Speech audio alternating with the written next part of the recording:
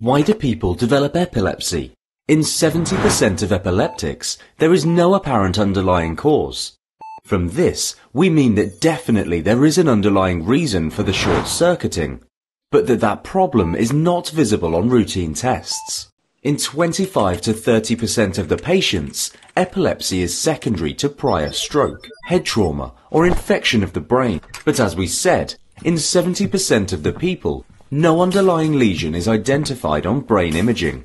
Secondary epilepsy is potentially preventable, i.e., if you prevent a stroke or brain infection from happening, you are also preventing the secondary epilepsy that may follow these illnesses. At times, seizures are because of electrolyte imbalance or less glucose in blood.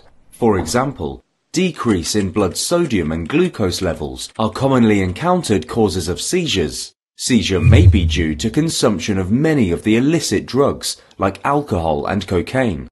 Is epilepsy treatable?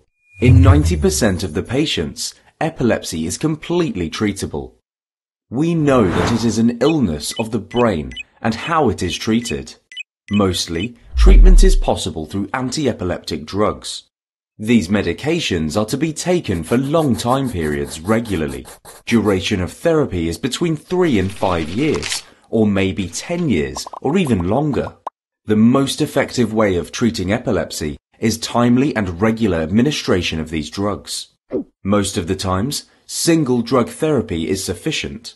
An important point to remember is that good control of seizures doesn't mean that one can stop the drugs. This is because seizures can reoccur if medications are stopped. Our target is complete control of both minor and major seizures for at least 3 years before we can consider stopping these drugs. 60 to 70% of epileptics don't require lifelong therapy, and anti-epileptic medication can be successfully stopped after 3 to 4 years. In patients who don't take their medication regularly, epilepsy may become refractory and they then have to take lifelong therapy. 90% of epileptics can lead an absolutely normal life. We have medical students, physicians, and PhD doctors who are epileptics. Similarly, engineers and people working in airlines are continuing with their professional lives on treatment.